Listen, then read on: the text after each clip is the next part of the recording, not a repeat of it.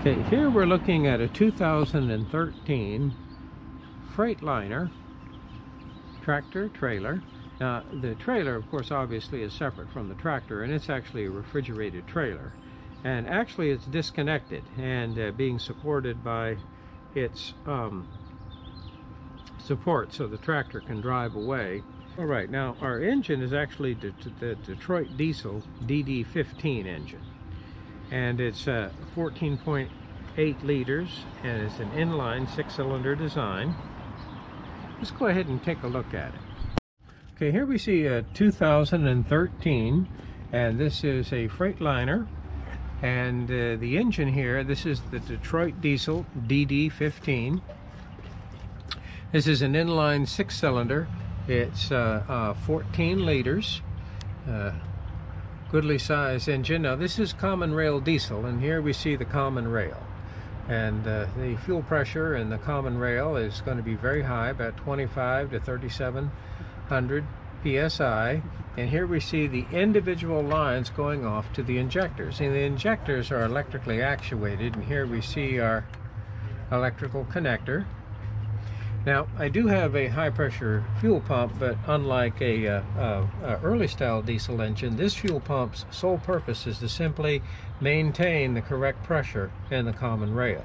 The quantity of fuel injected is controlled electronically. Now, here I see my fuel filter module. I have a primary fuel filter and a secondary fuel filter, and the actual high-pressure fuel pump is there, driven from the back of the engine. Now, on this particular vehicle, I have a very sophisticated primary filter, and what the operators of the vehicle do is they actually service this filter regularly. All diesel fuel has to flow through this filter. So it's both a fuel filter and water separator, and they actually leave the primary and secondary fuel filters there on the engine alone. Now, here behind it, this is, of course, the intake manifold, and as we come up here, just beyond the intake manifold, we see the top of the engine oil filter. And on many of these diesels, they actually have a cartridge here, a filter cartridge, but it also contains chemicals. This is for our cooling system. Now, as we move across, we come here to the aftercooler. This is going to cool down the air from the compressor on the turbocharger. You want to get it as low as possible, obviously, but we just simply have atmospheric air flowing through it there on its way to the radiator. Let's move to the other side of the engine. Okay, here we're looking at the right side of the engine, and we have an exhaust gas recirculation system that's trying to reduce oxides of nitrogen, peak combustion temperatures and pressures. And here we see a exhaust to water cooler that try to bring the temperature of the exhaust gas down. And why are we recirculating exhaust gas into the intake manifold, or the airstream to the intake manifold? We're trying to reduce peak combustion temperatures and pressures. The exhaust gas is going to displace area that could have been occupied by oxygen-bearing air, so they're under moderate engine loads. I want to try and reduce those peak temperatures and pressures to reduce the formation of oxides of nitrogen. Now, on many of the diesels that have the selective reduction catalysts and the diesel emissions fluid, they all work in harmony there to control those oxides of nitrogen emissions. From a trucker's perspective, though, I'm interested in fuel economy and power, and so this guy, he's not really my buddy. All right, dropping below it, here we see our turbocharger. Here we see the inlet coming from the air cleaner, and that air cleaner is mounted on top of the engine. And what we're going to be doing is using the flow of exhaust gas to drive a turbine, and it is connected directly to the compressor wheel, and it's going to be drawing in the air and compressing it. And you'll notice that I don't have any type of wastegate mechanism on this particular vehicle. I'm just going to let that turbocharger do all it can do and raise that manifold pressure as far as it can under a given engine speed and load. And here I have the air discharging from the compressor. They're on its way to the aftercooler, and it just looks like a big aluminum radiator there in front of the main radiator. Now, obviously, air conditioning is important on any vehicle, and I can see I have a fairly fresh-looking AC compressor. So apparently it's been recently changed, and I do have a condenser out here in front. It's not very big, and then the condensed liquid refrigerant's going to pass through my little receiver dryer here, and then head off to my little H-valve block, and there to my evaporator there to help control the temperature of the inside of the truck, keeping it nice and cool. And then here's my return right back to the suction side of the compressor.